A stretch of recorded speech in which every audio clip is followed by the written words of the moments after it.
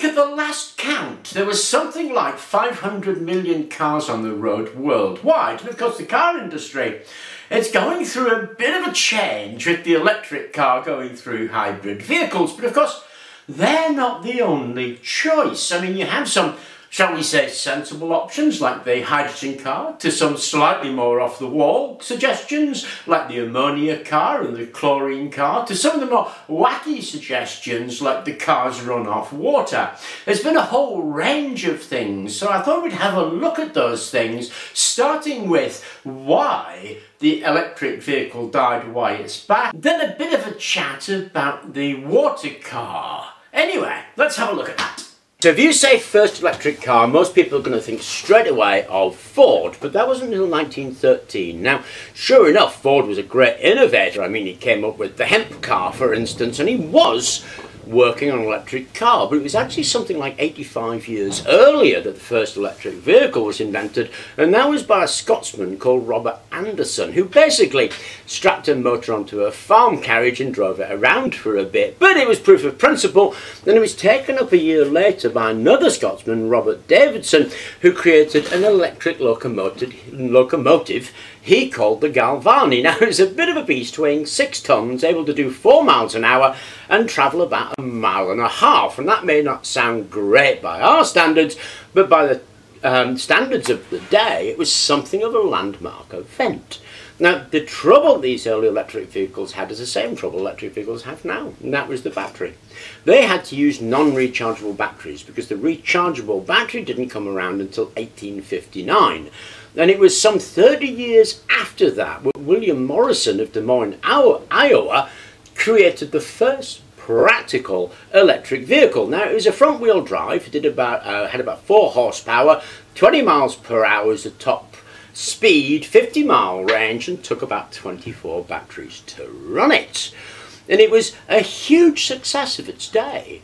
People absolutely loved it, and it gained popularity, so much so that in 1899 it was preferred over the current petrol and steam vehicles that were available, mostly because it was dead easy to drive, didn't have to crank it, it didn't shake you to pieces, you didn't have to fire up the boiler, and it wasn't smelly. So electric cars were hugely popular at the turn of the century, and by 1900 something like 1/3 of all cars on the road were in fact electric. And there was a wide variety of models available to suit every particular taste. Now, 1901, William McKinley, who was the US president at the time, was touring in Buffalo, New York when he was shot. He survived the shooting and was taken to hospital by an electric ambulance. He later died because of gangrene, actually. It was also in 1901 when Ferdinand Porsche was working on the first hybrid, which he called the Lohner-Porsche Mixter. It wasn't until 1908 that the Model T came out, and that's often thought to be the thing that dealt the death blow to the electric car. But the death blow to the electric car at that time is in fact a little bit more complex than that. As I said earlier, the problem with electric cars was the battery, and the only thing available at the time was the lead acid. Now, Thomas Edison and Henry Ford were in fact neighbours, great friends and neighbours, and they had a faith, certainly Edison did, that the electric car was going to be the vehicle of the future, and they had a commitment to this as well. Recognising clearly it was a battery problem, of course, Edison did all of that work to create the nickel-iron battery. The nickel-iron battery is superior to the lead-acid battery in many ways, with one exception. And that is, it has a relatively, or at least Edison's, had a relatively high internal resistance. That becomes an issue later. But Edison and Ford, side by side, decided to create a popular electric vehicle that would be the people's electric vehicle in the same way that Ford created the Model T. It was in 1913 that the Edison Ford electric car prototype was finished, and it still had that essential problem. That's where we get to, and that's where people think the electric car came from. And of course, it didn't go any further, and there's lots of reasons why. Because let's face it, one thing we love is a conspiracy, because in 1914 Edison had a fire in his workshop and it almost completely destroyed the project. But if you look a little bit deeper, you'll find that although Ford invested something like $1.5 million, and that's dollars at the time then, so obviously a hell of a lot more now, he invested $1.5 million into the battery project and is rumoured to have bought 100,000 batteries, nickel-ion batteries from Edison, in preparation for making the electric car. And then there's also rumours that the batteries didn't work because of the high internal resistance that I mentioned earlier, and in some cases the car couldn't run on the nickel-ion batteries, even though the nickel-ion batteries had charge. Then it's said that Ford demanded his money back, and Edison said, "Money? What money?" And they had this serious falling out.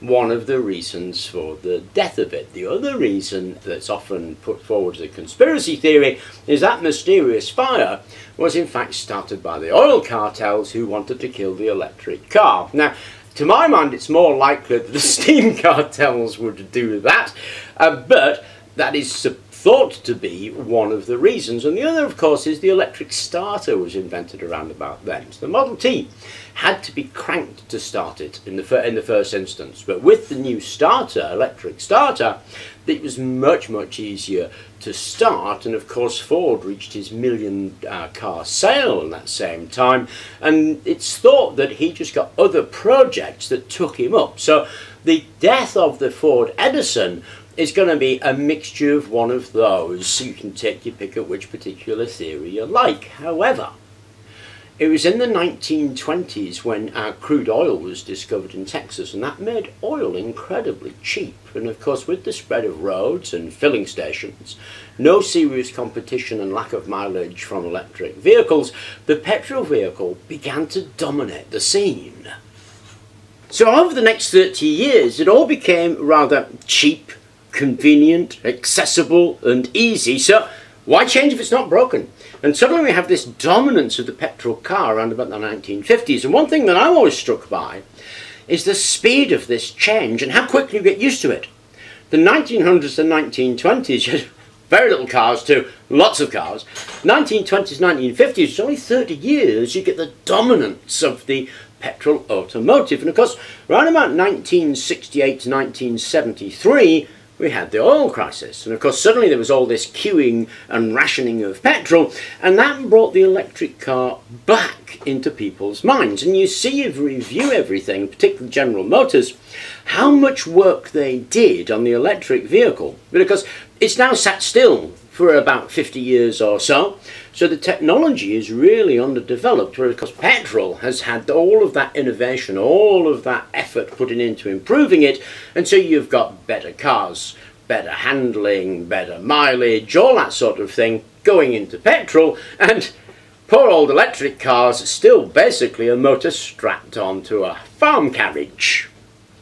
Now, all of the focus that the oil crisis brought up did come up with some really interesting things, like the zinc chloral hydrate battery by GM Motors, which I'm a particular fan of. And of course, the NASA lunar rover was an electric vehicle, and this pushes it forward into people's minds and the way that people in the market are thinking. But it really wasn't until the 1990s, when the Prius came out, that people started getting smug about the whole thing. Incidentally, the Nissan Leaf came out at the same time, and of course, with the Leaf being zero emissions, it got an awful lot of support, and it's a big industry, so governments would pay for assembly of the Leaf.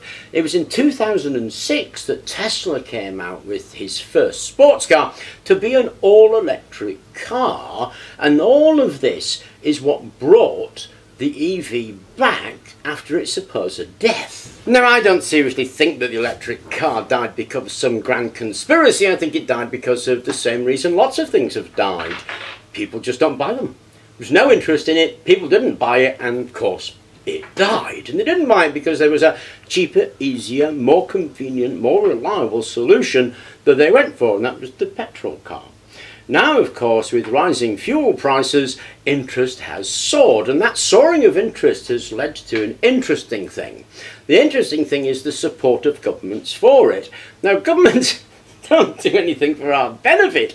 And they do things for themselves more often than not. And pushing electric cars is one of those sneaky policies that makes them seem like they're doing something, and all they're really doing is pushing the responsibility out onto somebody else. Because electric cars, believe it or not, do nothing for environmental issues and climate change. There are so many issues in those terms around electric cars, it's mind-boggling. For instance, slave labour in where the cobalt comes from. Because batteries don't generate electricity, they need charging, and that charge has to come from somewhere. Where it comes from is the power plant.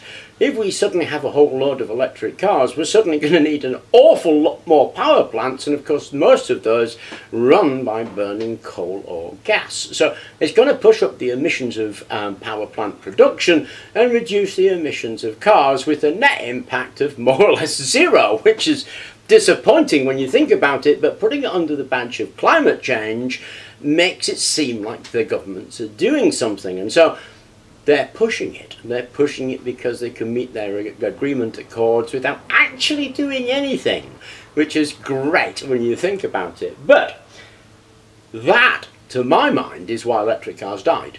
And equally, to my mind, why they're back. They died and they're back for exactly the same reason. Consumer interest. We didn't buy them, so they died. We want to buy them, so they're back. And that's pretty much all there is to it.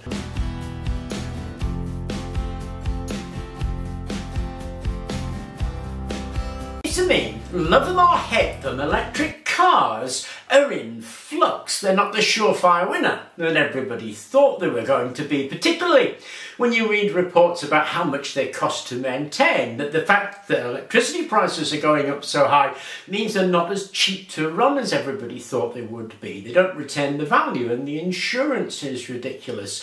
The infrastructure still isn't there, so charging them is an enormous problem. Whatever you think about that, whether you agree with that or disagree with it, I still think it indicates that electric cars are not the answer that we thought they were going to be. And in fact, Japan hates the electric car, or at least it's an argument that could be made that that is the case, because they're putting a lot of effort into hydrogen. And of course, hydrogen has its own problems. I mean, you're thinking about things like how it's made, how it's transported, and how it's stored being challenges for hydrogen cars. So what I've got here is some concentrated potassium hydroxide. It's 5 molar potassium hydroxide solution, and I've got a little bit of aluminium foil. Now if I drop that aluminium foil in there, we give it a little bit of time, the oxide will burn off and it will begin to bubble and fizz. Okay, so you should be able to see the fizzing around there, around the aluminium, and if I push it down a little bit, there we go, it's going a little bit crazier. All of that is bubbles of hydrogen, and this is a chemical way of producing hydrogen. And as that gets going, it fizzes more and more, producing more hydrogen. Now this is called Uyeno's method, and it produces a particularly pure hydrogen. It also produces a potassium aluminate. So the potassium hydroxide and the aluminium are consumed, hydrogen is released, and potassium aluminate is dropped to the bottom, and that's what the reaction does. Now there's also a couple of other things. Not only do we get the production of the chemicals there and the hydrogen that we might want in order to burn something off, there is also a current formed and heat. Okay, so what I've got here is a stainless steel pot with the same potassium hydroxide solution in it and a little piece of aluminium. The aluminium is clipped to a motor, and the other side of the pot is clipped to the motor as well, so the two electrodes are the sides of the pot and the aluminium. Now if I dip that aluminium in my potassium hydroxide solution and give that a chance to get going, there we go. We are now producing electrical energy, and it produces a fair amount of power actually, depending on the amount of surface area of aluminium that's exposed. The thickness of aluminium will give its duration, and of course the surface area of the corresponding electrode. Now at the same time as producing that electrical energy, it's also producing the hydrogen, and it produces a considerable amount of heat. There's only a couple of little drawbacks about it. One is the reaction product is obviously potassium aluminate, so it consumes both the aluminium and the potassium hydroxide, so you'd have to be continually refreshing it, because if you're refreshing it, then what you're doing is filling a tank, so you'd have to have some method of emptying it, some method of collecting the hydrogen, which is not too difficult, some method of continually recharging it, that is chucking in more cans that are electrically connected so that you can actually connect the current out, and then handling concentrated potassium hydroxide solutions, because the Yenos only works with concentrated potassium hydroxide solutions. Actually they work with sodium hydroxide too.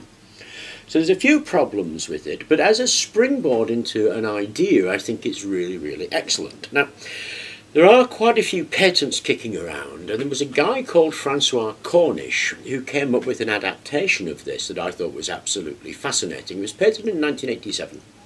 He did some work with BMW on it, so proof of concept and proving that the concept actually worked, and BMW ran a 2-litre car on it, he ran a motorcycle. And it came out of patent in 2004 for fee-related issues. So the patent is an expired patent, so it's actually sitting there ready for anybody to have a look at it should they want to look at it. And the patent number is US patent 4702894.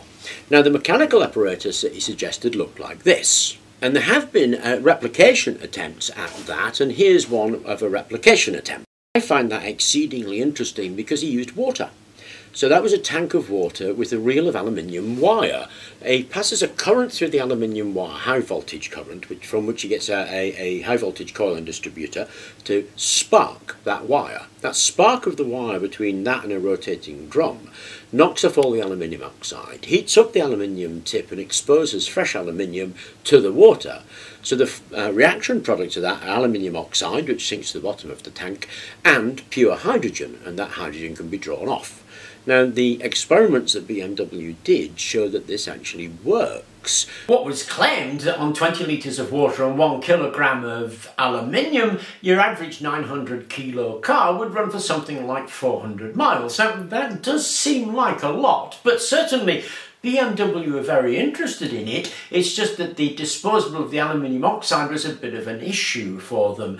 The inventor actually just disappeared, but this idea came out again in 2005 with an Israeli-based company called Ingenuity, and they did a funding round in 2007 to raise $2 million to carry this idea further, hoping to create steam and hydrogen to be able to run a vehicle. And of course they brought their own patent out on it, expanding it from just aluminium to aluminium and magnesium. But it also didn't go anywhere, which seems a real shame because it looks like the perfect system for a car, particularly for a hydrogen on-demand car, because you're only using water and aluminium, and your waste products are either aluminium oxide or magnesium oxide in a pure form that is easy to recycle back into the metal. And at one time it had the support of a serious car manufacturer in terms of BMW. So why it's gone nowhere, I don't really know, but it does look like the perfect system to pick up and to be able to experiment with, maybe turning it into a home generation system, or maybe looking at it as an onboard hydrogen generator for a hydrogen on-demand car, for which it would be a perfect solution. This is the X-15. It was a hypersonic rocket-powered aircraft operated by the United States Air Force and NASA throughout the 60s. 3 were built and flew 199 test flights, the last one being on the 24th of October 1968. It was designed to be dropped from underneath the wing of a B-52 and was truly a marvel of engineering. It set all kinds of records that it still holds, including being the fastest aircraft ever built, reaching Mach 7, and exceeding the FAA definition of space, that is, it went higher than 100 kilometres above the Earth. But despite its achievements, what truly interests me are the engines. To achieve their remarkable performance, they ran on a fuel you probably would have never have thought of, and that is ammonia.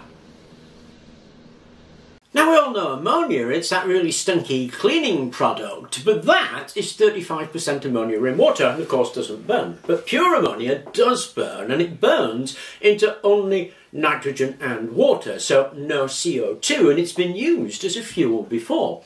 The Belgians used it during the war to supplement their own reducing fuel stocks to run public transport. They put it into buses. And of course the US military looked at deploying ammonia generating plants at the front line so fuel could be produced at the front line rather than having to risk transporting it with all the dangers and costs involved with that. And in 2007, the University of Michigan drove an ammonia-fueled car across the USA. It's also a very serious contender for powering large ships and container ships instead of diesel engines. Ammonia is a really interesting material for fuel and fuel transport, being relatively inert unless you really go at setting it alight. And there are plans in Australia to create a solar energy farm that uses the energy from the sun to create ammonia and then ship that ammonia to different parts of the world where it can be electrolyzed back into hydrogen and so becomes safe hydrogen transport. But of course, the problem with it is the one that I just mentioned, that you have to work a little bit at it to get it to burn. In fact, you add what's called a promoter. The X15 promoter was liquid oxygen, but liquid nitrogen would do exactly the same thing and only requires 3% addition of hydrogen into the ammonia to make the ammonia burn as quickly as an ordinary fuel. Ammonia isn't a harmless chemical, it's actually pretty nasty. In concentrated form it will attack zinc and brass and plastics, so it can't put straight into a car. And of course as a gas, it combines very readily with moisture, including your tears and your lungs, to form ammonium hydroxide, which is incredibly caustic and can give very nasty burns right up until death. So ammonia, or handling ammonia, is one of those things to press that has been left to the experts, mostly because it will meet the greenhouse gas emissions easily without us having to change our energy infrastructure. Because of course, the bulk of our energy infrastructure at the moment consists of burning hydrocarbons. If we can use those hydrocarbons as a small percentage into ammonia to burn the ammonia, then we can reduce emissions without having to spend massively on the infrastructure for the energy generation that we've got. And when you put those two things together, of course, it means that it's been confined to heavy industry, big power generation and shipping, that sort of thing. And of course there's an awful lot of research and pilots going into looking at exactly this task because of the benefits of ammonia. But of course ammonia can be burnt in an internal combustion engine. It's been shown by the Belgians and by the University of Michigan and a whole host of other people. The issues surrounding ammonia and ammonia use are to do with the dangers of ammonia. But of course, danger is one of those relative things. I mean, without a doubt, filling your car up with a highly explosive mixture and dashing around at 70 miles an hour is not the safest of things to do, but we do it readily because we're used to doing it. If we can adapt that so we have the same safety with ammonia, then running ammonia on an internal combustion engine is a very doable thing because they will run an internal combustion engine. Now, with all of that in mind, it was perhaps only a matter of time before somebody brought out a production vehicle using ammonia. And GAC, which is the Chinese state-owned motor manufacturing company in association with Toyota, have done exactly that. They've created a 2-litre version saloon. It's 4 cylinders, 161 brake horsepower, and more significantly claims to reduce emissions of up to 90%, so it's only 10% of an equivalent car. Now, there are issues with ammonia. It's something like a third to half the energy density of hydrocarbons, so you're going to have a bigger tank. And it's certainly not the first of its type, but it is the first production vehicle of its type that is set to seriously challenge electric vehicles.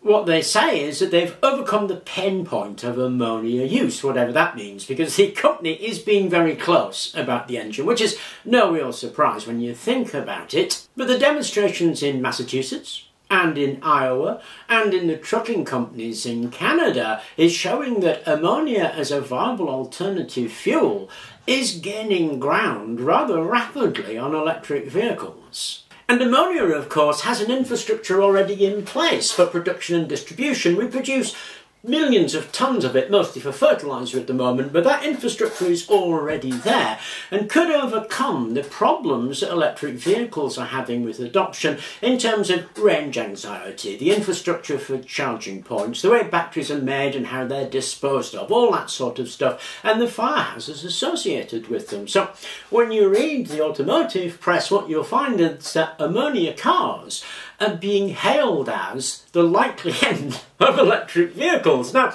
I'm not sure if that's true or not, but it is certainly an exciting time to be living in with all these alternative technologies coming forward to deliver power without greenhouse gases.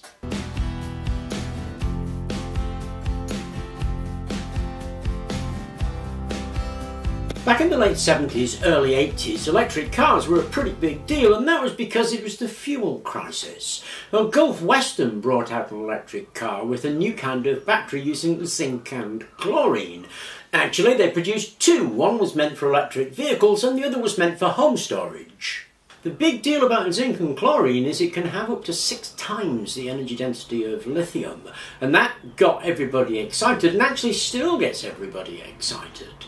Now I'm going to show you Gulf Western, or rather a bit of Gulf Western's video where they explain how the battery works. I thought about redoing it, but actually it's a pretty good explanation if you can forgive the fact that it was made in the 80s and it's got a bit of pop music over it. Even so, it's a very good explanation. And from that we'll look at where those batteries are now, because of course having that kind of energy density means they're extremely interesting to people. The principle of zinc chloride electrochemical coupling had long been known, but no one knew how to store the chlorine safely. G&W's discovery was the key to making the system viable. The breakthrough was achieved by storing the chlorine as hydrate, Cl2-8H2O. Chlorine hydrate is an ice-like material in which 8 water molecules surround each chlorine molecule and insulate it safely. It freezes at a relatively high temperature, 48 degrees Fahrenheit, and decomposes slowly. Here's how this system works. Each unit consists of 2 chambers, a store, and a cell. Is totally sealed, and all parts requiring maintenance are on the outside. Each full-sized unit contains 60 cells holding 4,002 graphite plate electrodes. Half of these plates are alternately spaced zinc electrodes, and half are alternately spaced chlorine electrodes. Importantly, because the zinc chloride system has no active materials in its electrodes, it does not consume itself and deteriorate as do the lead acid and zinc nickel oxide systems. In a fully discharged unit, the electrolyte, a solution of water and zinc chloride salt, is held in the cell and the store. To charge the unit, a pump motor circulates the concentrated electrolyte from the store to the cell chamber. There, the zinc in the solution is attracted and deposited onto the zinc electrodes. The chlorine in the solution then escapes as a gas and is pumped into the store, where, in mixture with water from the diluting electrolyte, it is chilled and forms frozen chlorine hydrate. This circulating process continues until all of the zinc is coated on the zinc graphite electrodes and all of the chlorine mixed with water is frozen in the store chamber. The remaining warm water from the electrolyte is held in the cell chamber. The entire process requires 6 to 8 hours for a 100% charge. To produce electricity, the warm water in the cell is pumped into the store, where it gradually melts the chlorine hydrate. This melted hydrate is circulated into the cell, where, as it passes through the graphite plate electrodes, the chlorine gas, which is like carbonated gas in soda water, is released from the hydrate and combines with the zinc on the zinc graphite electrodes. This coupling produces electricity at the system's terminals. Then the used coupled zinc chloride falls back into the circulating solution in the cell, reforming the zinc chloride electrolyte in ever-increasing concentrations until the chlorine hydrate has been completely melted. When this occurs, the system has delivered its full charge of electricity, and the electrolyte is once again a 100% concentrated solution. So a pretty slick and elegant system with a fairly impressive chemistry, and as I said before, this is supposed to be 6 times what lithium has at the moment. And you might ask yourself, well, given that the US government invested something like $15 million at the time in it, which is a small fortune, what happened to it? And the first thing you might wonder is, well, was it the chlorine? Because, of course, chlorine is pretty hideous stuff and was used in the First World War to dramatic effect. But studies were done and it was shown that the chlorine, in fact, even in the collisions, wasn't the real issue. The real issue was the battery only held 35% of the charge that it was supposed to have, and it was difficult to recharge. You need a technical crew to be able to do that. And of course, that really at the time sounded the death knell for that particular battery. However, as I've said, it is such a promising chemistry, as are lots of these types, like bromine and iodine, which are included in chlorine batteries because they're all halogens. These kind of batteries hold great promise, and of course chlorine as a battery has been revisited many times, and this storage of the chlorine is also being looked at. And it was in 2021 that Stanford released this news release. Now, they used sodium or lithium as the metal instead of zinc, but what they did was tackle the chlorine storage problem. They coated the cathode in a microporous carbon, an activated carbon. And what happens is the chlorine gets stuck in the tiny pores of the carbon, and this will happen with any halogen. Bromine does it and iodine does it as well. Tackling that problem meant that the chlorine was there. It didn't have to be pumped around or separately stored, and so it speeded the whole process up and made for a very much better battery. But then in 2023, this paper came out. What it did was coat the cathode, the carbon, with a layer of manganese dioxide, and it turns out that manganese dioxide will assist with the actual reaction. It makes it much quicker and much more complete, and so we're upping the energy density, and they went back to zinc in that paper. So the zinc and chlorine battery really took a huge leap forward. Because if you think about the structure of the zinc chlorine battery, what it is really is what's called a flow battery. Instead of having all of the materials in one place and charging and discharging it, you keep them apart and then you pump them into the chamber where you want them to react. And that's the characteristic of all flow batteries. And that structure of a zinc chlorine flow battery has been taken up by this company, Nanoflow Cell. Now, the car's been in development for some time, but it was only 2 months ago that they announced that they were ready to rock and roll and begin production in the US. The claims are pretty grand. They say that it runs for about 2,000 kilometers or 1,200 miles between top-ups, and it has something like 600 watt-hours per kilo energy density, which is pretty cool. They also say that it runs on nothing more than salt water with a special additive they call the bi-ion. Now, the bi-ion is likely to be a little bit of BS, maybe there's a bit of chemistry behind it, but the telling thing is the salt water, which is sodium chloride. So they're clearly using some kind of flow battery that's related to the zinc chlorine battery, and it's now, like Stanford, a sodium chlorine battery.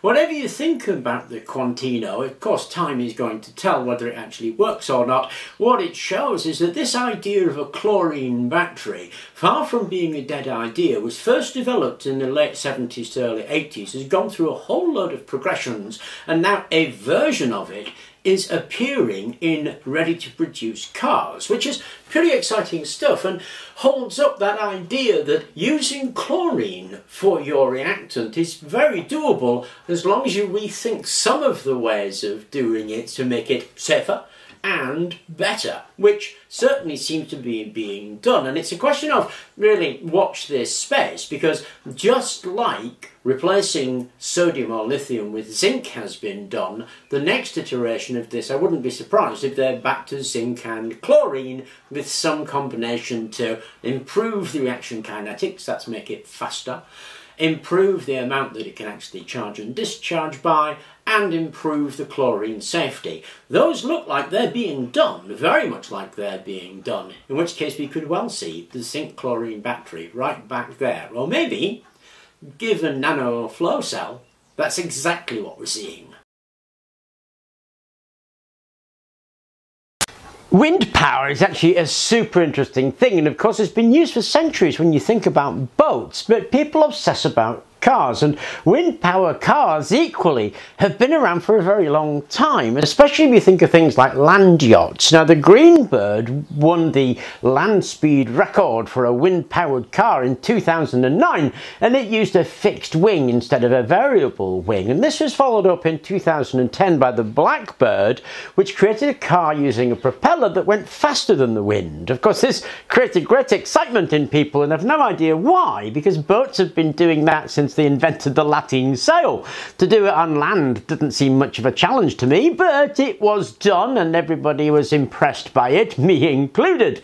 These vehicles though are designed to go as fast as possible in a straight line, and of course that's a limited amount of use when it comes to doing something like a real car that's got to turn corners and go around streets. For something like that you probably need a rotor that can take the wind direction from any direction. A propeller blade is going to be able to take the wind only from straight behind or straight on. A sail can take it in degrees of where the wind is blowing, and a rotor like a Savonia's can take it from any direction. So I had a look around, and I put this together on Thingiverse from bits that I found in Tinkercad and bits that I drew myself. Because once we've done that and printed it off, we have a pile of plastic parts. Now to put this model together you'll need to print the parts, and you'll need 4 axles. The 6mm bar, 100mm long, and this one is 120mm long, and you'll need some bearings. These are 12mm on the outside, 6mm on the inside obviously, and 4mm thick. Take the frame and just stuff the bearings in all those large holes like that, just by press fitting them in, and then what we need to do is fit an axle, and on the axle stick the wheels, apart from the rear axle where you take the smaller, thicker of those cogs and put those cogs onto the rear axle. There you go. Now it's modelled after a lunar buggy, which is kind of cool. There's the wheels on it. Notice I put that cog on there. What we need to do now is put these two on, which is the bevel cog and the engaging cog, so that the bevel cog goes there, that cog goes there. Now, it doesn't really matter which way around you get these, to be honest, as long as that cog clears the ground. We put an axle through there and engage those cogs.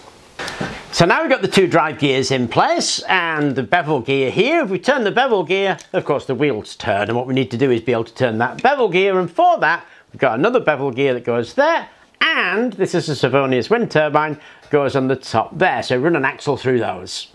Okay, there it is finished, and we've moved that. Obviously then the rotor turns equally. If we turn the rotor, it'll move the vehicle. It's a ridiculous thing, isn't it? But sometimes you've just got to have fun. Okay, let's put a hairdryer on it.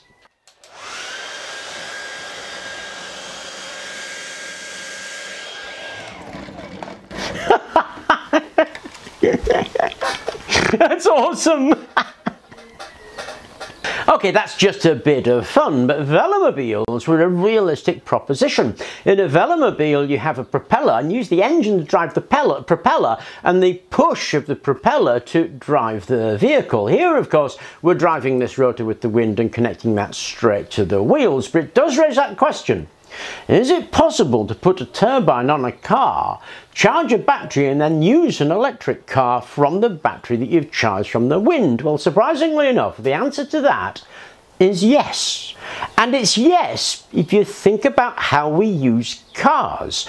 Cars on average sit on the drive for 90% of their life. We actually only use them 10% of the time. The rest of the time they're just sitting there. There's a great deal of research going on to put turbines on cars, because when they're basically sitting there doing nothing, they can use the turbine to charge a set of batteries, and there are research groups looking into it. But perhaps one of the most exciting developments is from Dutch inventor Oscar de Kiefer, who has put a turbine on the front of his car. It's been designed and it exhausts through the wheels to have next to no additional drag when he's running his car, and he uses that turbine to charge a battery and then uses the battery to run an electric motor. Now he has positioned the turbine in the front, but he does talk about putting it upright so that it would also be upright when the car is parked. But you've got to admire that, haven't you? When somebody tells you something can't be done and you say, oh yeah, well I'm going to do it anyway, and then you go and prove people wrong. That's just awesome.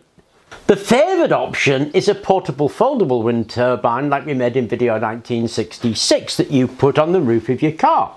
Now that makes kind of a sense if you think about it, because your car roof is about 2 metres by 3 metres, and of course a wind turbine 2 metres across and 11 metre per second wind will generate something in the region of 5 kilowatts. If you're running something like a Twizy, for example, which has an engine that's about 4 kilowatts, 1 hour's parking equals 1 hour's driving. Of course, you still do need the wind to charge it, but it is a viable option, or at least it's being seen as a viable option. So if Oscar's ideas are a bit too wacky for you, then certainly a portable wind turbine that just folds up and is an attachment like a roof rack onto your car could be a way of running and charging an electric vehicle. So running and charging your electric car or a vehicle from wind power is not as wacky as it might first appear, and it is being given serious consideration, from driving the car by wind to using wind to drive the car, and wind in order to charge an electric car are all options that are being explored right now. So, like so many things, the idea of water as fuel, it's not a new idea. It actually first came out in 1874 with Jules Verne, who called water the coal of tomorrow. So water as fuel has been kicking around for ages. But it really came to prominence in the 1970s, like so many of these things, because of the petrol crisis. There was a fuel crisis. And because of that, people were really looking hard at loads of different ways of generating fuel to run stuff like their cars. And the water car, which ran only on water, became very popular then. But like everything, it has a history. Now, just to clarify a little bit about what a water car is not. I mean, the first thing, it's not water injection. So Luke, who is our resident petrol head, is doing a water injection video over on Welcome to the World of TNT, and I've put the link down in the bottom if you want to have a look at that. But water injection is about injecting water into the fuel as the fuel enters the carburetor or as the fuel enters the piston. But like I say, Luke does a really good job on that, and that is not what is meant by a water car. The other thing that isn't meant is a steam engine. A steam engine obviously takes water, boils the water, and it's the expansion of the water that creates the work, and that's using water as the working fluid, not as a fuel.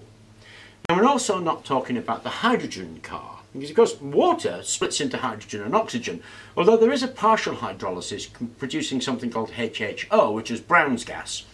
That gas is then burnt, and a water car is not meant by that. There's a bit of a crossover point, and we'll talk about that later, but that's a hydrogen car, and of course hydrogen cars are something that are being well researched. Now, interestingly enough, only about 4% of the hydrogen that's produced comes from electrolysis of water.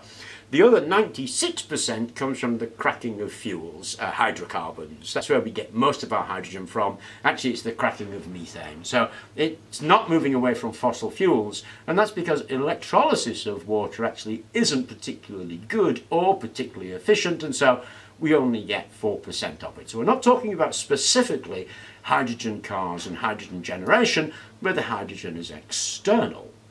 The other thing is it's not a hydrogen fuel enhancement, because you can put hydrogen in the same way you do water injection. You can inject hydrogen and fuel into the car together, or HHO, and get an improvement in fuel economy and in runtime from the injection of hydrogen in the same way you can with the injection of water, actually. So we're not talking about any of those things when we're talking about a water car. A water car is a car that runs from water. Now, there have been a ton of efforts on this, and you find an awful lot of newspaper articles, an awful lot of television that's been done on it, and of course the internet abounds with various water fuel cars and claims that people have run from Land's End to John O'Groats or from Seattle to Tampa only on a litre of water. Now, perhaps the most widely reported one was the Garrett electrolytic capacitor, which came out in 1935 and received an awful lot of attention from the, I think it was the Dallas Morning News. Anyway, it was in the newspapers. And there was a patent which showed a carburetor that was an electrolytic chamber, electrolyzed the water, used the hydrogen that came off and injected that in. It was back in the 80s when Stan was talking about his dune buggy and it would run on nothing but water. The problem was Stan gave conflicting ideas about how this thing worked. One was it was like a water splitter that took place of your spark plug, and it used resonance to split the water before it burnt. And then the other one was that there was an electrolyzer hidden in the tank, in the boot, and that provided hydrogen for this to work. The problem was Stan gave lots of demonstrations but would let nobody look at it, and of course in 1996 the Ohio court found him guilty of gross fraud, and that is perhaps a black mark against you, and he dropped dead of an aneurysm in a car park in 1998, and that fueled conspiracy theory that he'd been poisoned and his death was most mysterious. But whatever you think about Stan Meyers, there's been a lot of attempts to replicate what it is that he's done, and of course they haven't been that successful, let's be kind. So as you would expect, the 80s was rife with this kind of innovation, and we covered one in the chlorine car when we looked at running a car on chlorine. Of course water came up, and it kind of died a death after the fuel crisis was over and everybody went back to their normal way of living till sort of like the 2000s or so, when you see an awful lot more of hydrogen injection and water splitting cells. And I'm thinking here of things like the Joe cell, for instance.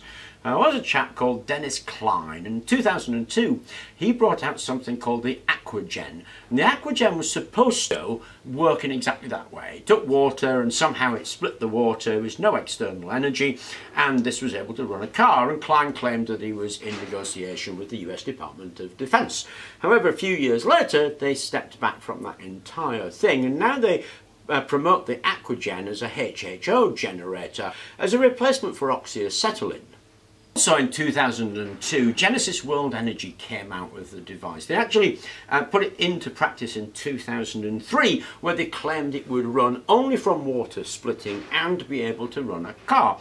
They took, I think it was about $2.5 million in investment, and in 2006, the guy who led the company, which was Patrick Kelly, and I'm not 100% sure, but I think it's the same Patrick Kelly who did Free Energy Devices, that book that circulates around on the internet as a PDF of all the up-to-date free energy devices. Anyway, he was found guilty of fraud in 2006 and spent 5 years in prison because of that. In 2008, a Japanese company called Genepax came out with a water-fueled car that they claimed ran on a mysterious electrolyte membrane device which used metal hydride, created a HHO gas which was burnt in the cylinder. They never really revealed details, but went bankrupt in 2009, saying that the costs of development of the engine were too great, and they just closed their doors.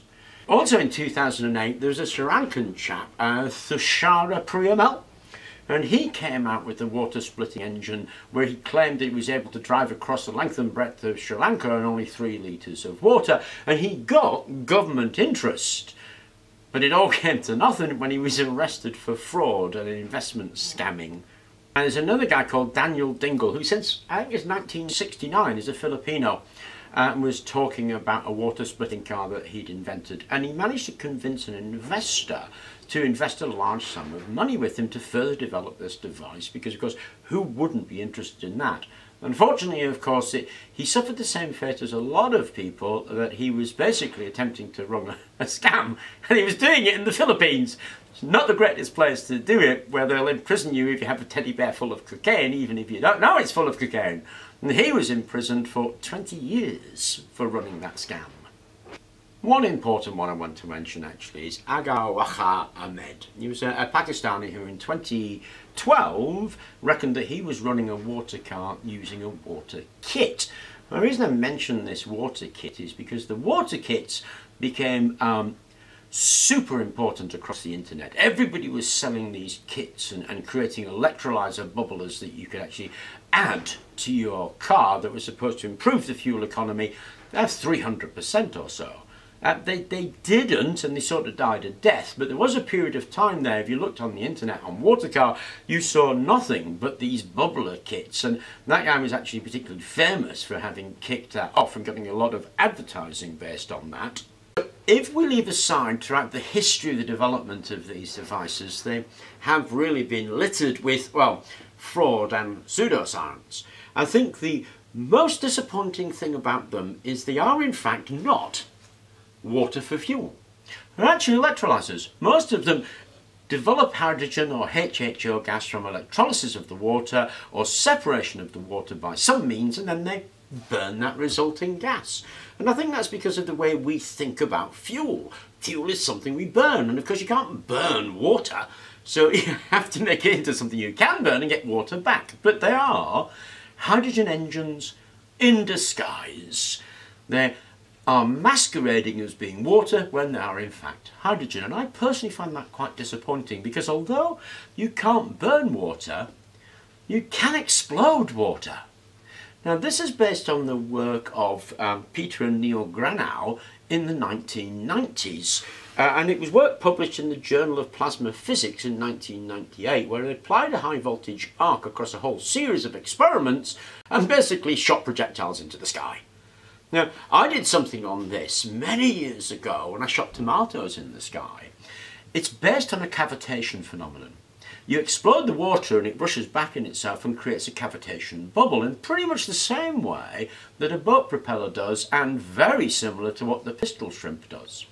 This cavitation that's either formed mechanically or by application of a high voltage arc can generate power. That, to my mind, would be using water as fuel, because it's the water that you're actually acting on using high voltage or mechanical means, and then that could actually be a fuel. So if people were to explore that, I might be a bit more convinced that we were using the water as a fuel as opposed to converting the water into something else. So if I was asked, why haven't we got a water fuel car? Well, I would answer, not because of terrible government conspiracies or buyouts by petrol companies, but quite simply because nobody's been working on one. They've all been working on hydrogen and HHO burners, because in our minds the idea is that a fuel must burn. And I suspect if we took a bit of a deeper look at Granow and we looked at these anomalous events that happen with high voltage and cavitation in water, we'd move an awful lot more close to a genuine water for fuel car. Anyway, I thought I would share that little potted history and my thoughts with you. I hope you enjoyed the video. Thank you very much for watching, and please remember to like and subscribe.